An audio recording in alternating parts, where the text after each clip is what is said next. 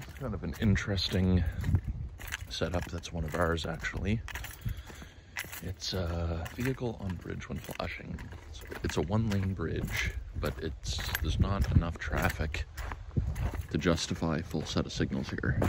So it's these warning flashers, so it's like kind of helps out with yield to oncoming traffic. And it uses Wavetronix.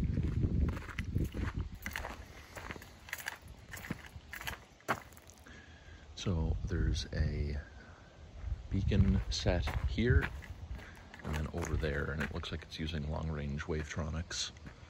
So that one would detect this way, so if I walked across the bridge, there would be, the other side would flash, and vice versa. So we'll see if a car actually does come down here. Like I said, it's not much traffic. Oh yeah, actually here comes a car now.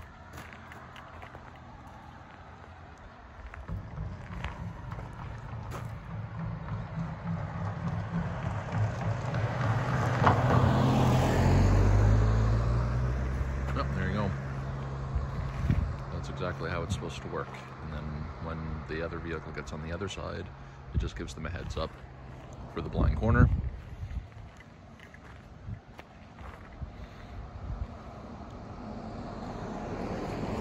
So this car goes this way, and then this side won't flash, but the other side will, until they finish crossing, or out of the range of the Wavetronix.